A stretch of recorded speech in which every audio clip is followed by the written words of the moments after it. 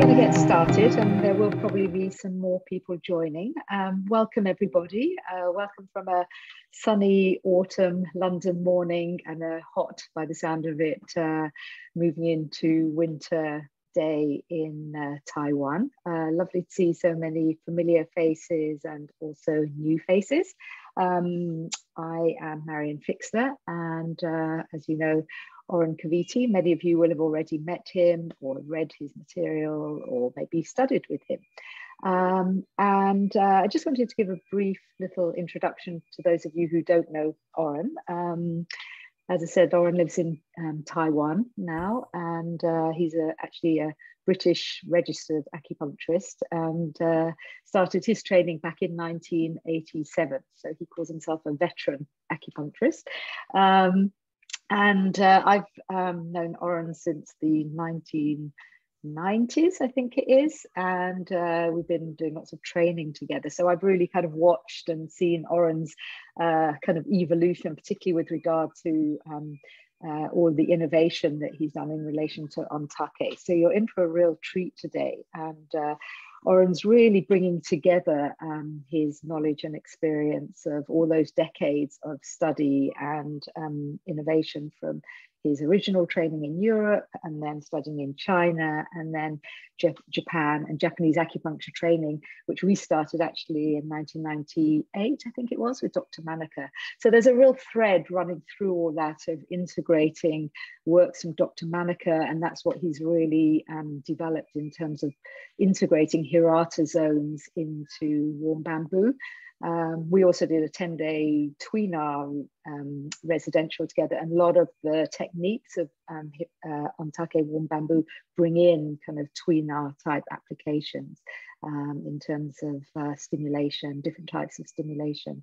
So he, as you will probably know, he teaches internationally. He's got a whole series of workshops, luckily coming up in Europe, in the UK, in Germany, in Belgium, and in Switzerland in November. So there'll be lots of opportunities if you're interested to take this further. He's also written a number of wonderfully accessible books on warm bamboo and ontake, and now on Hirata zones, and is working on another book, hopefully coming out next year. But just to say that whatever style of acupuncture you're coming from, I recognize lots of people from Toyohari and Manaka systems, but whatever style of acupuncture you're studying, I think you will find that this is a wonderfully user-friendly technique that you can integrate into whatever style of acupuncture you study. And having worked with Oren for many years, I can vouch for the fact that he's a wonderful teacher and makes everything very accessible, as you will see this morning. So I'll hand you over to Oren, and hopefully he can now take you on in terms of introducing to Hirata Zone Therapy with warm bamboo. Thank you very much, Marion. It's funny, I sometimes don't recognize myself in people's descriptions, but Marion and I have worked together for so many years. I think I do. So I'm going to start off with a PowerPoint, and we'll talk with that for a while. And then I'll kind of stop sharing the screen and we'll go to Q&A. And then we might return to the PowerPoint later. So hopefully you can all see a slide there. Marion can give me a thumbs up if you can see a slide? Yes, okay, great. So we're on. On the right is Kurakichi Hirata. And on the left is an image of ontake, a piece of bamboo with moxa smoldering inside. And what we're going to talk about is how we can integrate this amazing moxibustion tool with this classical 20th century therapy. Now, before I go any further, I'd like to say thank you to Marion Fixler for organising the London workshops that will be next month, and Michael Huber for organising the workshops in Munich next month as well. So thank you to both of you. Now, practical thing, have you got the handout? With various degrees of proficiency, I managed to get an email out to some of you saying that there's a handout available. So there's a link in the chat room, and Marion, maybe you could copy and paste that link that was further up in the chat and put it into the chat now for those people who've just arrived. Or if you have a phone, you can scan this barcode on your computer and you'll get the link for the handout there. So the handout, if we have your email and you're getting that, if you've got the handout, we've got your email, which means that we'll be able to send you the replay link if you want to see this lecture again. So do make sure that we have your email by downloading the handout. Okay, I was going to spend a bit of time introducing myself, but I'm going to skip this slide just for brevity's sake, because Marion's done such a good job of introducing me anyway. And I'll introduce instead a cast of characters, starting off with Kurakichi Hirata. So he was born in 1901 and he died in the Second World War, 1945. And he was, I think we can call him a medical rebel. There's been a biography of him published in Japan, which is entitled just that, Kurakichi Hirata, a rebel of traditional medicine. So he was a medical student, and but he was very intelligent, he was very idealistic, and he was very creative in many areas. And he was interested in martial arts and he interested in posture. And you can see here, this is one of his postures for stretching the meridians. And he wanted to create a treatment system that fulfilled two conditions that Western medicine did not.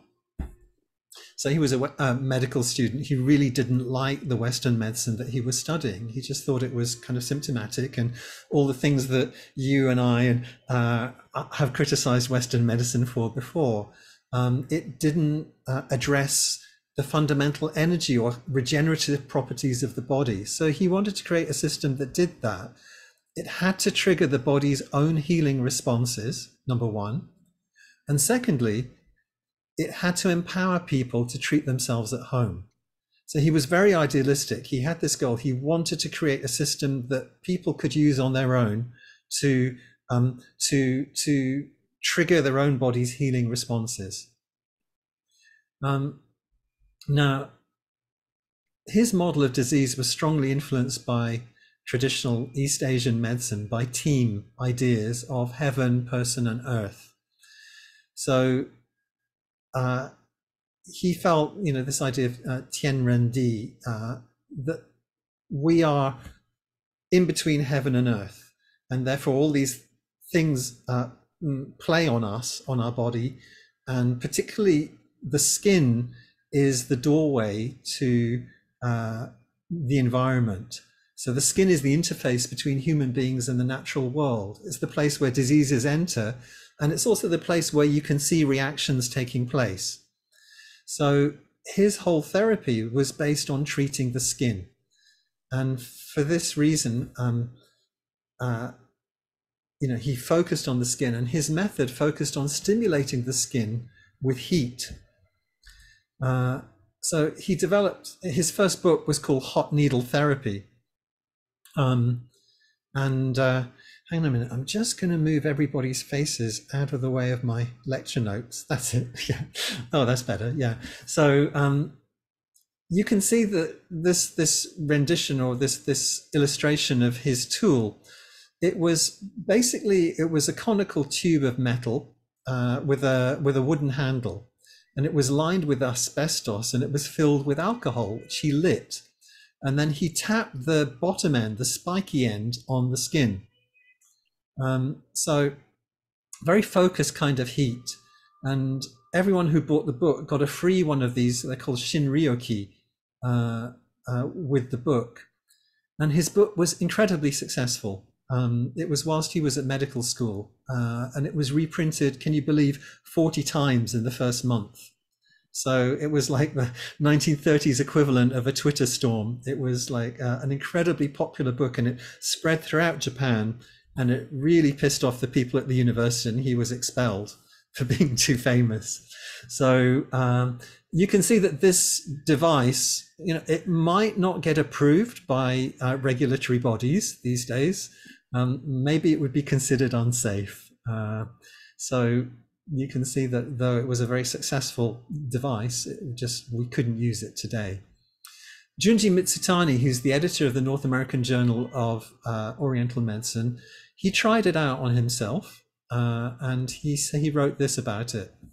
I actually tried this device out on myself. I didn't reference Hirata zones, but instead just treated tight areas with the mind therapy device. Mind therapy is the translation of Shinryoki. The feeling of the treatment was brief, stinging, sharp sensations, and the next day there were many small burns, about 2 millimeters across. So kind of quite a strong kind of stimulating tool. Well, unfortunately, Hirata died, but one of his students carried on his work. That's not his student on the right, that's his student's model, Shichiko. And then his writings were picked up by the next character in the story, who many of you will have heard of, Yoshio Manaka. So Dr. Manaka was a very renowned Japanese medical doctor and acupuncturist. And he combined scientific research skills with a fascination for traditional methods of healing. And he studied Hirata's methods.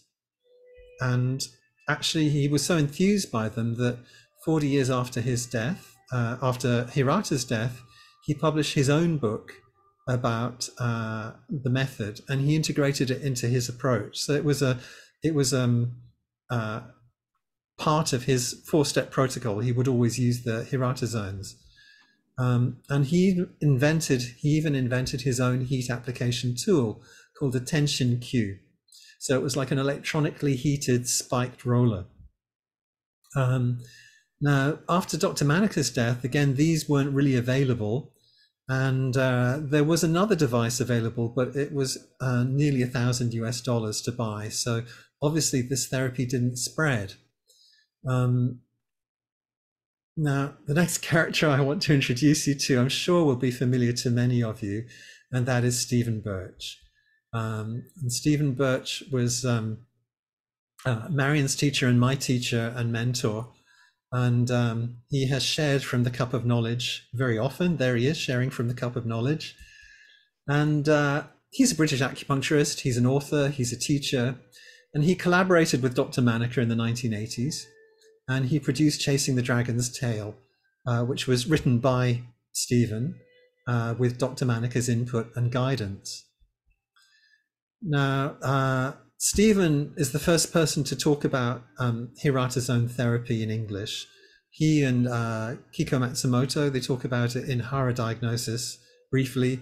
They talk about it in Chasing the Dragon's Tail, but in very thumbnail form. It's kind of like the information is there, but you couldn't really kind of go away and practice it from what's in the books.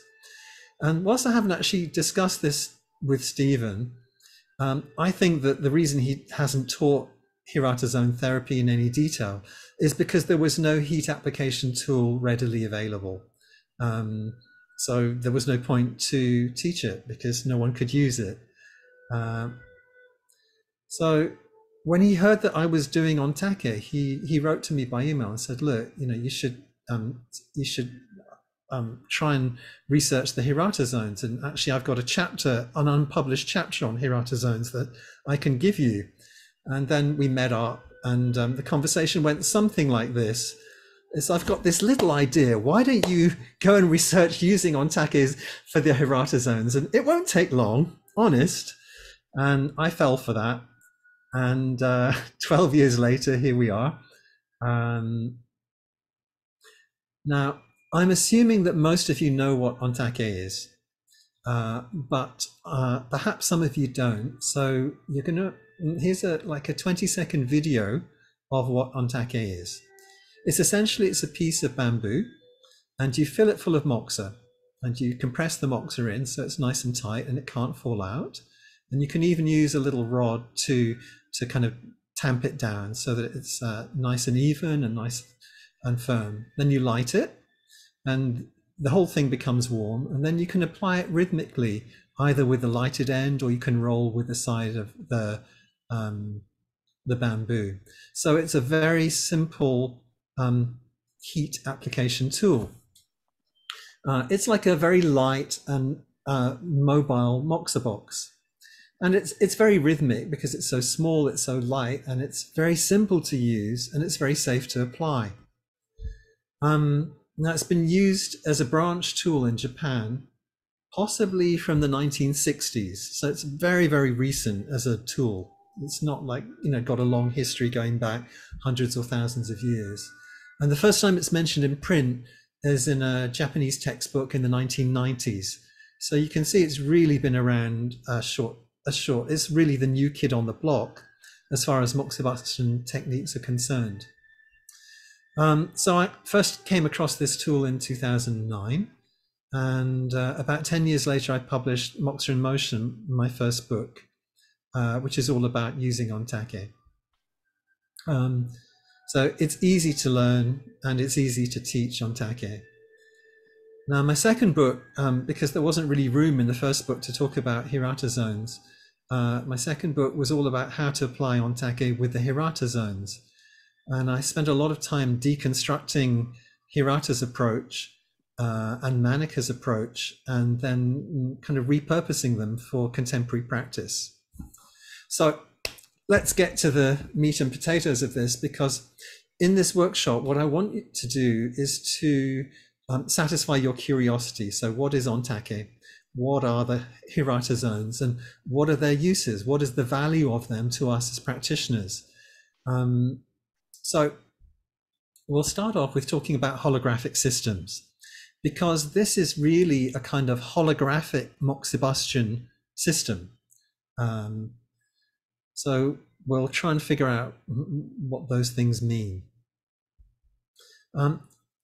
Holographic models or holographic systems are basically, I'll quote from someone called Dale, a three-dimensional image of a given object which contains the information of the object in itself and in every part of itself.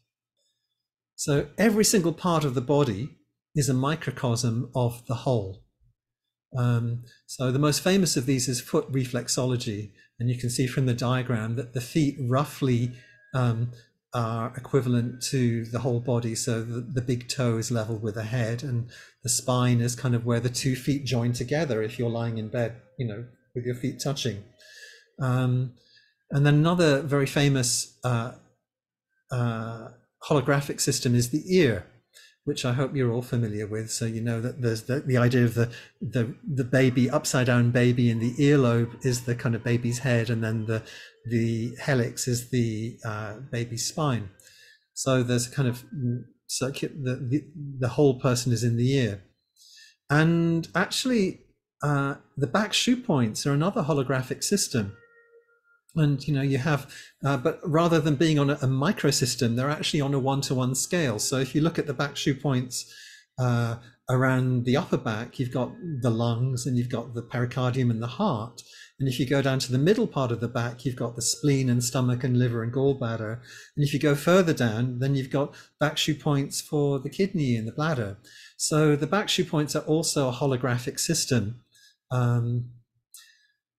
Now, we often think that holographic systems were basically pioneered by Nogier, but it turns out that Hirata came up with his own holographic mappings of the body in the 1930s, so 30 years before Nogier.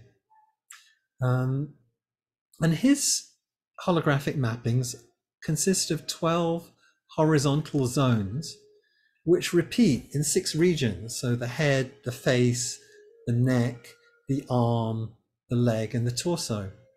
And I want to try and make one of these practical for you, so we can just practice that together now.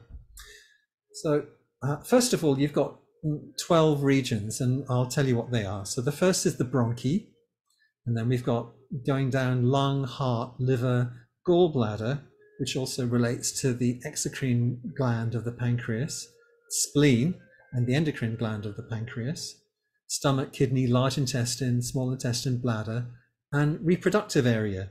So you can see that they don't quite correspond to the 12 channels, but 10 of them do. And then 1 and 12 are slightly different. So there's no triple burner and pericardium. Instead, we've got bronchi and reproductive area. And I mentioned that there were 6 regions, so the face, the head, the neck, and the arm. So let's just talk about the arm.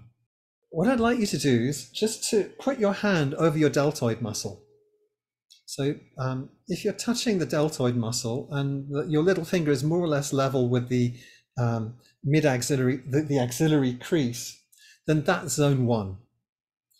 And then exactly, if you're an acupuncturist, you know how to find lung 3 and 4. You know, we divide that area between the axillary fold and the cubital crease, we divide it into 3.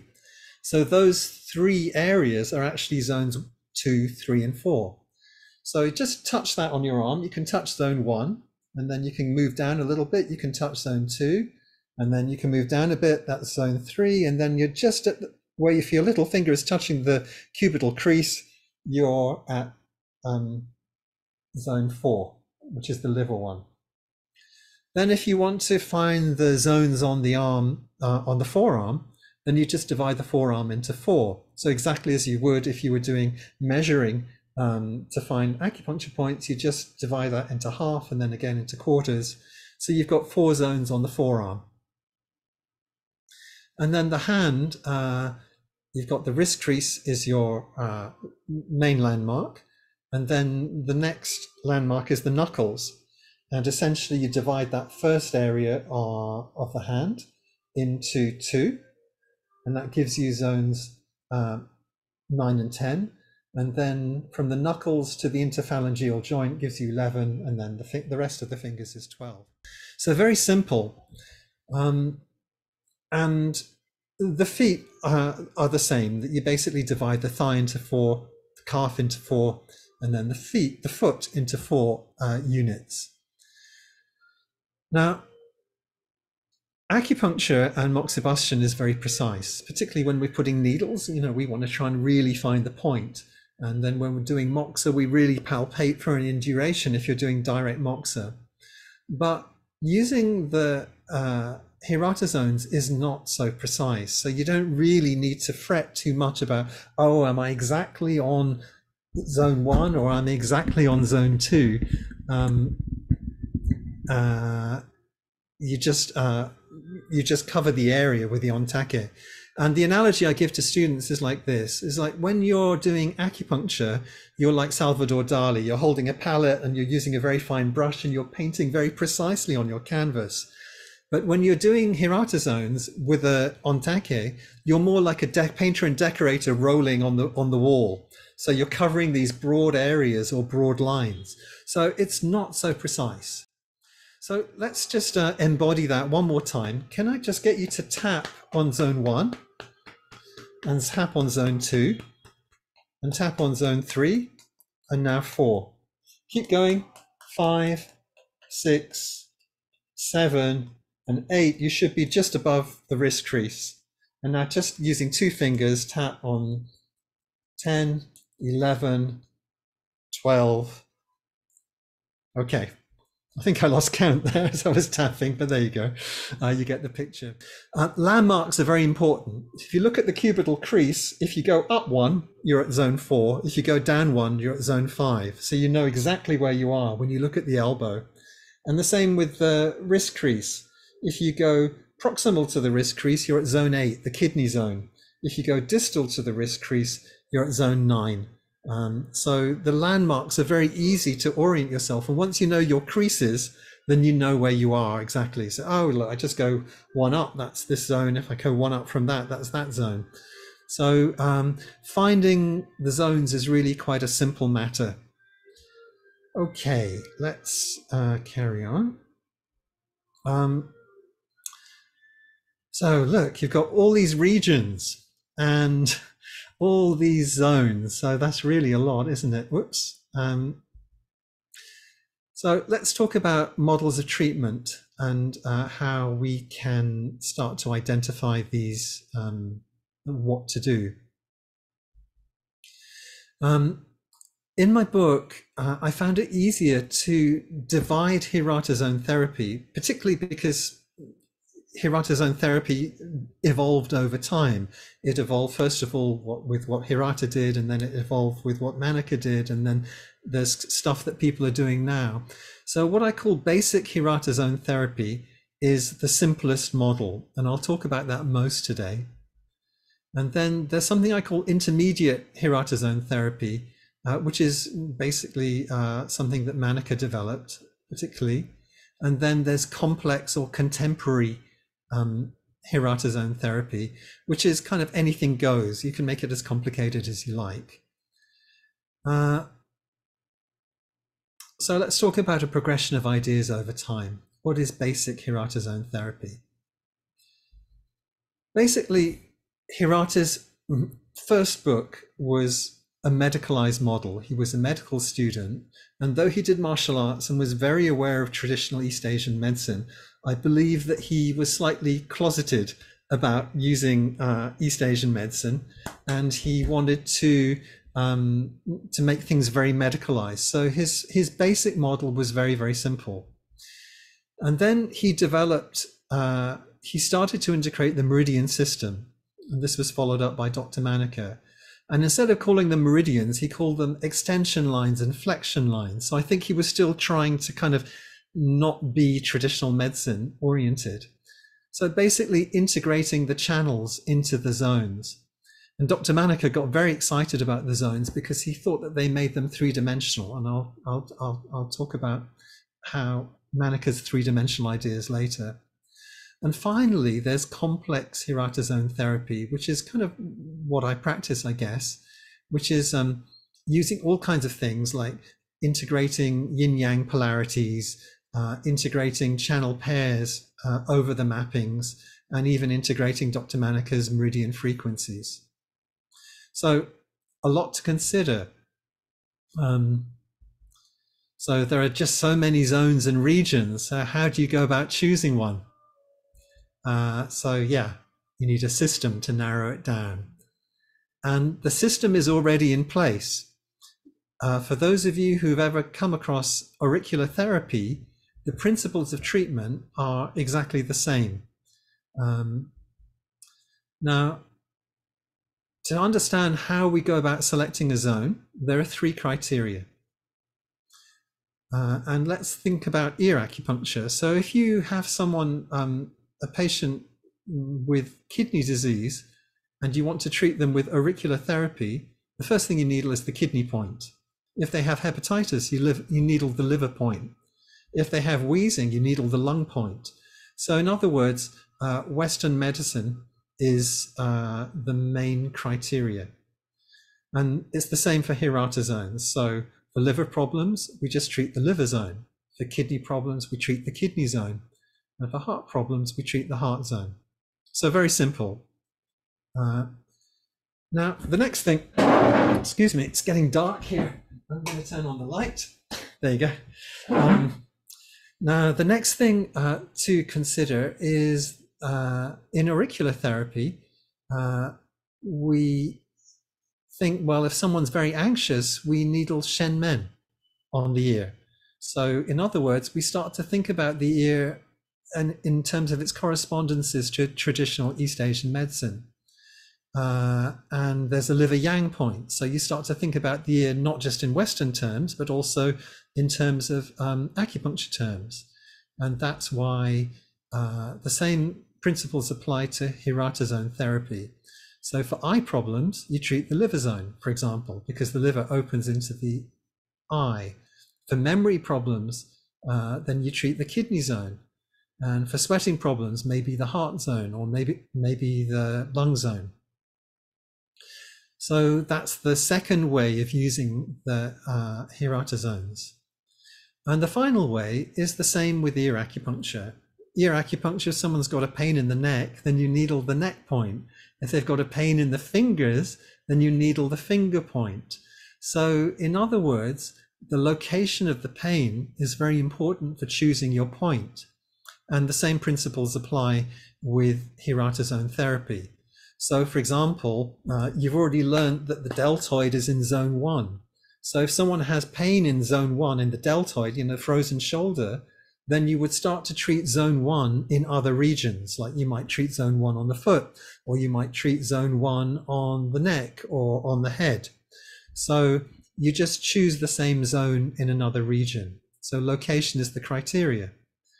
The sacrum, I'll give you something for nothing, is that the zones that go through the sacrum are 10 and 11. And as a mnemonic, you can change the spelling of 11 to 11, U-M, so it rhymes with sacrum. So to treat the sacrum, treat zones 10 and 11, which you might remember are here on the hand, 10 and 11. So those are ways that we can, the three criteria, the three ways that we can select the zone, either through Western medicine correlations, traditional East Asian medicine correlations, or location. Now I'd like to more or less finish with some case examples. So here's a case that I had, someone with persistent cough and lower backache. He said it was a mystery cough, but actually at the time I was living in Kuala Lumpur, and we have a kind of seasonal pollution. It's called the haze, and it comes in every summer, which is when people burning off the rainforest in Indonesia. So it wasn't really a mystery when I asked him, when did it start? Oh, it started a couple of weeks ago. Oh, that's when the haze started. But he also had intermittent lumbar pain. So he had lumbar pain. So Hirata's prescriptions for cough focus very much on zone 1, which is the bronchi zone. So it was obvious that we were going to treat zone 1 in order to treat this cough. And the lumbar area is 9 and 10, zones 9 and 10. So I started looking for reactions in zones 1, 9, and 10 in different regions. There were rough patches on his arm and on his chest in zones 1 and 2, bronchi and lungs. And what I did is I applied Ontake onto those areas, those rough areas on his chest and on the upper arm. And I kept doing Ontake until the skin luster changed. So this is a concept that talk about a lot in the book, is that when you apply Ontake, the feeling of the skin changes. So if it feels rough, if you apply Ontake, it starts to feel smooth, which means the chi is flowing better. And then I looked at the thighs, and the thighs in zone 9 and 10 were very stiff. So I rolled on them. So zones 9 and 10 on the thigh are just above the knee and then just above that. So this had a very good result. And then we turned him over and we worked on his back. And so there were some more dry and rough areas in zones 1 and 2. So no other treatment was given. So no acupuncture, no moxibustion, just Ontake on the zones. So immediately afterwards, he reported that the knee pain, the back pain was better, and he'd had some knee pain, which he hadn't disclosed. He said that also felt much better.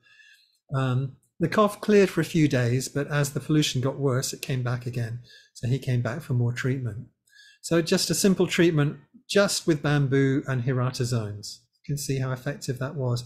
And it took about 15 minutes to do. Second patient, female. She had lumbar and buttock pain and abdominal distension. So she'd been coming for acupuncture for a few weeks and she'd improved a lot. And then she'd just been on a conference in Japan and she'd flown back. She'd been doing long haul and then she'd relapsed. So her back was bad and she had this abdominal distension. So the location of the back pain was zones 9, 10, and 11. Remember I said 10 and 11? Treat the sacrum. So 9, 10, and 11. And if you think about acupuncture, when people have abdominal distension, it often corresponds to stomach and spleen channels. So that's zone 6 and 7. So those were our the zones that I wanted to investigate and treat. And when I looked at her legs, she had a lot of tension at zones 10 and 11. So I started rolling on her thighs, just rolling on the anterior thigh, so around spleen 10 and above that. and both her legs got relaxed. And then I asked her to walk around the room, and she said, "Oh, the back pain's much better." So then I added zones 10 and 11 on the hands. And once again, got her to walk around the room. And this time she had no pain at all. So this treatment took about 5 to 6 minutes. Then I thought, well, we need to do something for the distension. So I just did zone 6, 7, 8, 9, 10 on the abdomen. So just basically treating the abdomen, and particularly on the stomach channel, focusing on the stomach channel and the spleen channel. And then I did local treatment on the back. And that really, by then, she was feeling super relaxed. And then I finished off with a root treatment with Toyohari. So my branch treatment was Hirata zones, and the root treatment was Toyohari. So let me do a quick time check. Yeah, okay, we're doing okay. One more case, a very simple one. A 32-year-old guy who started to get redness and itchiness in one eye, and it was so bad his eye was closing up. So in acupuncture theory, the liver opens into the eyes. So the treatment was very simple. I just did the liver zone in every region. So zone 4 on the head, arm, back, leg, just for 1 minute each. And the result was that within minutes, the infection and the redness started to clear. And within 2 hours, it was completely gone. So again, a very, very simple treatment according to traditional East Asian medicine therapies. Now I'm going to say a little bit more about intermediate Hirata Zone therapy, but I won't say too much. You can see from this diagram, let me get the pointer out, that the meridian systems are, as we know them, are a longitudinal system.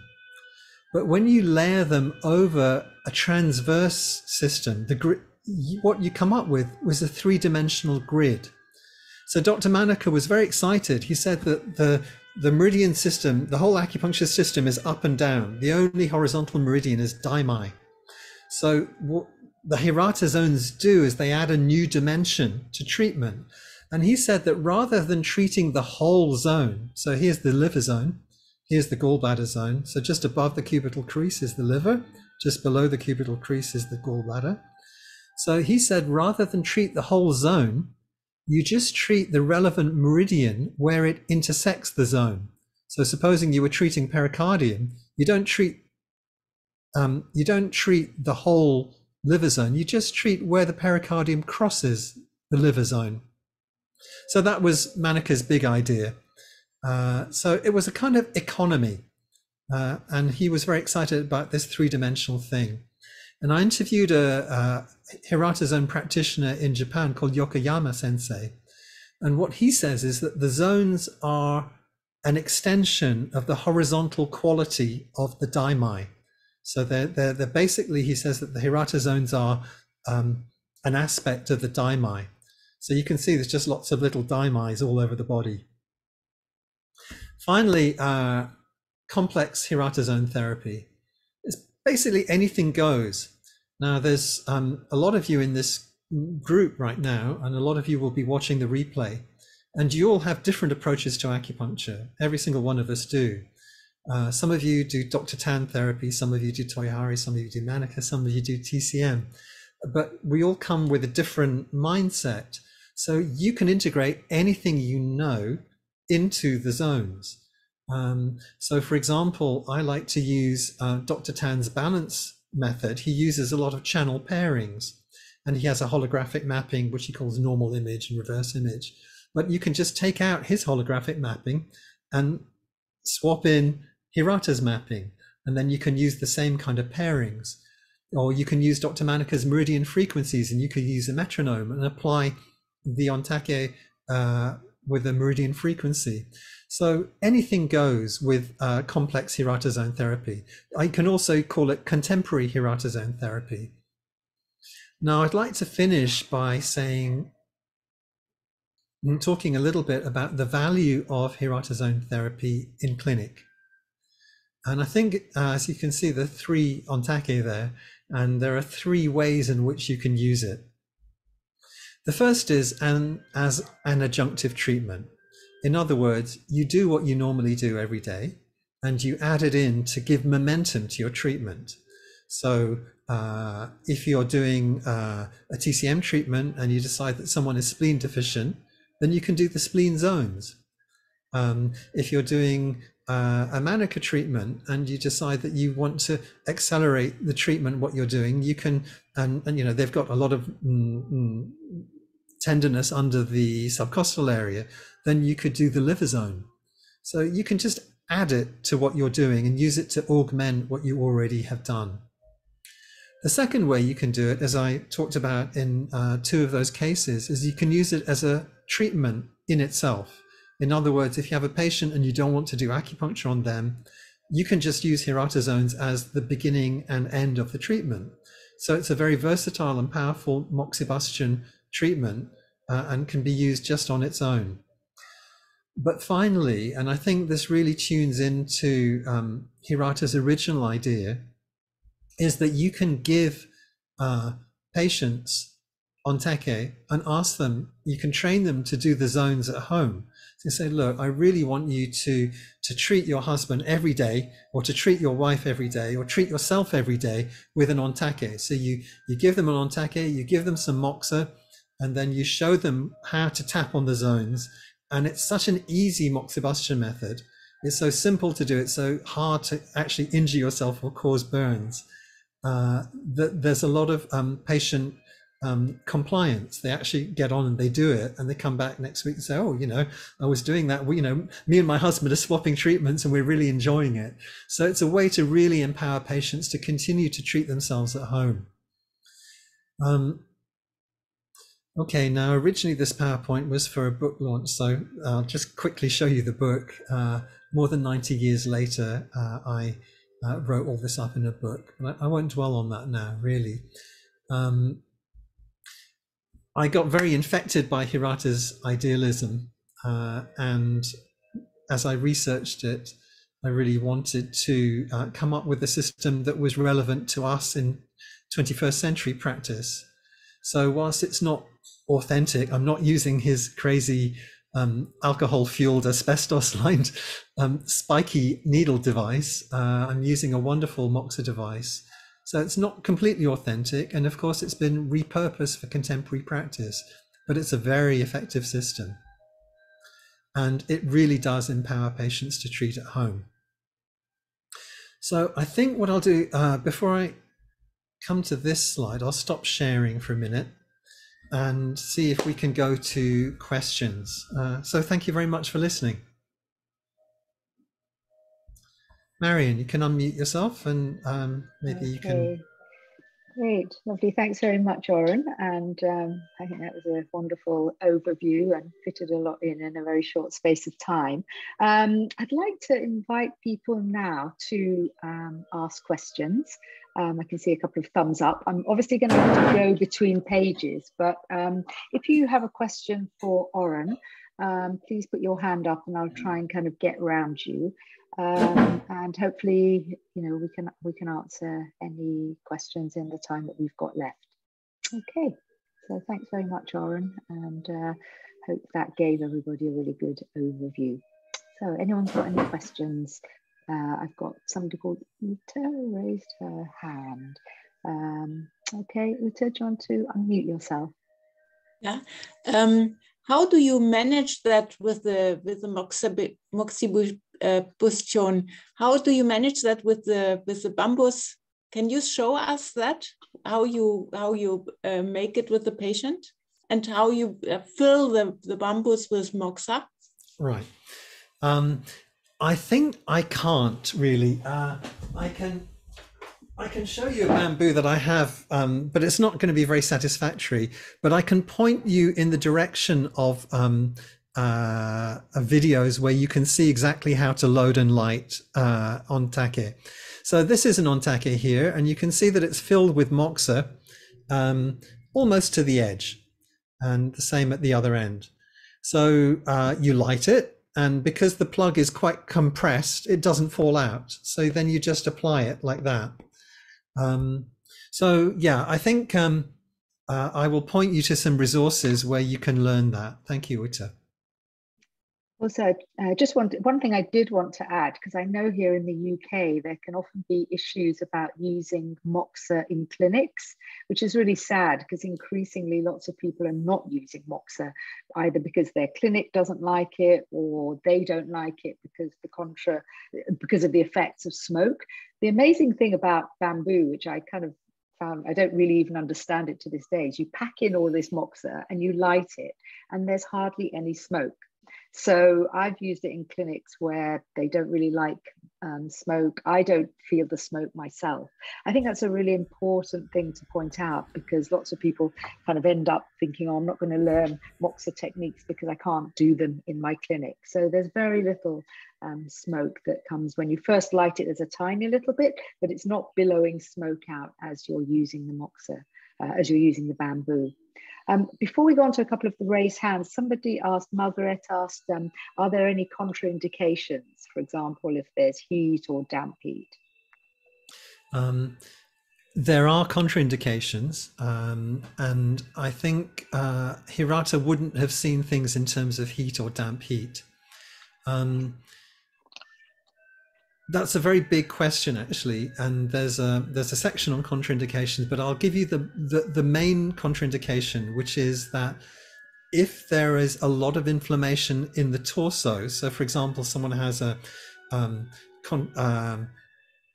liver disease, let's say, so you're treating someone with a liver disease and there's a lot of hepatitis and inflammation, then you would not treat directly over the liver organ, even if it's in zone 4. You would treat on the opposite side. So that's the main thing I would say. But Hirata was not thinking in terms of heat or damp heat. And ontake is certainly considered to be a stimulating therapy rather than a heating therapy. So you're working with a very different theoretical model. One other question in the chat was, what type of moxa do you use? I use medium grade moxa, so the kind that you can get from DocSave, it's called, or Wakakusa moxa. So just a medium grade moxa, which is slightly yellow. It's not the really expensive one that you use for rolling tiny cones, and it's not the very twiggy green one that you get from China that you put in a moxa box. It's somewhere in the middle, so like a medium grade moxa. So there's not so much particulate matter there. I mean, here in the UK, you can go to places like Scarborough's, DocSave, which are actually based in Germany, and also Dulwich. They all do Wakakusa Japanese moxa. I'd like to go to Marek, because he's had his hand up, and there are some other questions coming in. But Marek, do you want to ask your question? Unmute yourself, please. Hi, Oren. Nice to see you. Yeah, nice to see you too. I know in Manicostar treatment, sometimes we incorporate open hour points or 60-day points or 10-day points. I wondered if you occasionally thought, okay, an open hour point happens to be in the Hirata zone that I want to work with. Would that at all influence your way of thinking? Because obviously, as a Manica practitioner, sometimes that will go, oh, I'm going to do that pattern rather than another one, because one of the open hour points happens to be one of the points I'd be using. Right. Is that a bit too technical? do you know that hadn't crossed my mind, that open points might be in a Hirata zone. It just hadn't crossed my mind. So that's a very interesting question. Research for you. Yeah, that's right. My new homework. All right, thanks, Marek.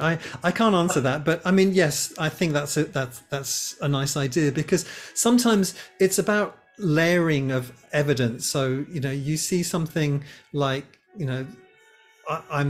Manica, as you know, did sometimes devise treatments around the zones. His pancreatitis treatment was devised around zone 6. So basically spleen, it's not spleen 6, it's spleen 7, is right in the spleen zone. Yeah. So and the lung point is right in the spleen zone on the arm. So he devised his treatments with the Hirata zones in mind. So I think that's a good thing to think about. Okay, thank you. There are a couple of kind of practical questions, one of which is about, do you have to be formally trained to be able to use this technique in the UK and Europe? I guess what I'd like to maybe say to that is, we don't have, there's no kind of requirement, I guess, in terms of, getting, we're not licensed, for example, like in Japan, to be moxibustion specialists. And people are doing CPD courses all the time. But I guess in terms of safe practice and being safe to your patients as well, obviously doing some kind of formal training, or obviously hands-on training is always better than just trying to learn something very practical off YouTube. But there's no I think in terms of the UK, I can't speak for Europe, our insurance covers us for acupuncture and moxibustion, certainly within the British Acupuncture Council. I can't talk for other professional bodies. So you would have to check your own professional body health and safety guidelines and to make sure that you're compliant with that. One of the other questions is about how can you stop the moxa and stop it and make sure it doesn't burn your fingers. So we've got another 6 minutes, Oren, just to let you know, but a few other practical questions like that. Right. I think that the practical questions can be answered through some of the resources that are online. I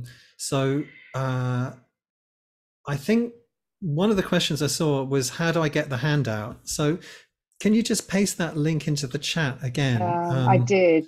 I've done it a couple of times, but I'll do it once again. There might. So there's a link in the chat, and that link sends you to a sign up form. And if you sign up, put your email in the form, it will send you the handout.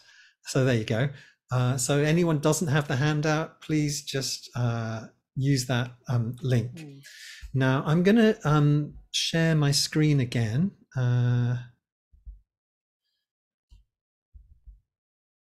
Just very quickly, somebody said, can Hirata zones be used for root treatment? I think what Oren just showed in his demonstration is that you can do just Hirata zone treatment if you want to address. So let's just quickly define what root treatment means. Root treatment means triggering the body's own regulatory mechanism. So root treatment in Toyohari is balancing the 5 elements so that they are in harmony, so that the body is regulated and therefore heals itself. Manika talked about balancing the octahedron.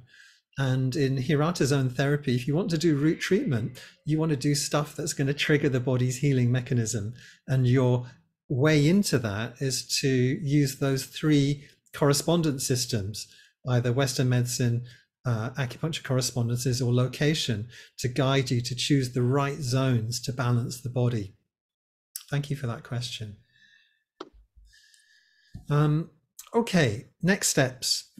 If you want to learn more about Hirata zones, first of all, download the handout if you didn't already, because that will tell you, basically summarize the information that I presented. Secondly, you can contact the organizers, either Marion or Michael Huber, who are organizing the 2 Hirata events in next November. Now, if you see that link here, I'm hoping you can see my little red arrow, orenkaviti.com/events. If you copy down that link, then you will come to my website, and that will show you all the teaching events in the coming month. And you will be able to, if you want to join the event, you can. And Marion has provided a coupon code, Hirata48, which gets you a discount if you book within the next 48 hours.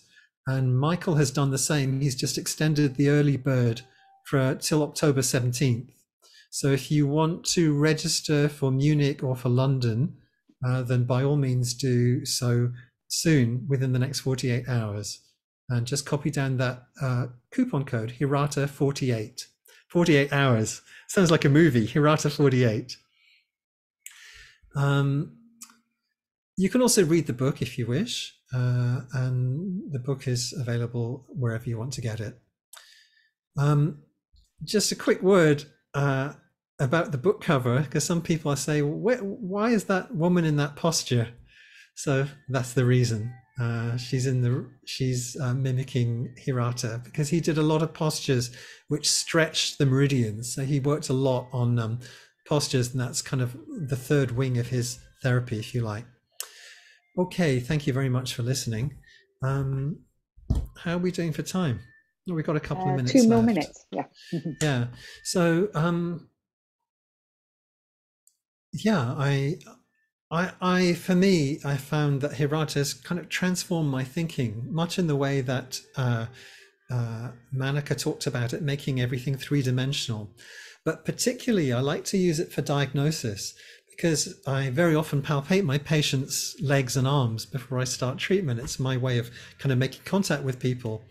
And I found very reliably that when people have lumbar pain, they get very stiff in the upper thigh in the upper thigh area in zones 9 and 10. So that's become a very reliable way for me. If I'm palpating someone, I feel that the upper thigh is tight, just above the knee and just above that, then I ask them, do you get lumbar pain? And they go, oh, yes, I do. How did you know? And I say, is it worse on the right? And they say, oh, yes, it is. How did you know? And it's because the zones get reactive. So that's a very useful thing for me from a diagnostic point of view, as well as from a treatment point of view. So yeah, I wish you well. I hope you investigate Ontake. I hope you investigate Hirata, and I hope to see you in the future. Thank you very much. And thank you very much, Marion, for hosting. Lovely to see everybody. Thank you for coming on a Saturday, and hope to see some of you on the workshops that are coming up. Great. Thank you.